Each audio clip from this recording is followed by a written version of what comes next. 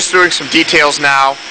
Whenever you do a restoration on these seats and we're using this upholstery, the upholstery is such a tight fit, and you know it gets a little wrinkly around here, so it causes us to have to heat and stretch and take this called listing and flip it around, or it's called cording also, and it's just a way of getting it to behave.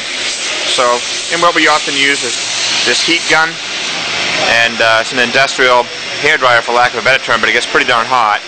And get in there and straighten this out. Some of the details in this project, which is nice.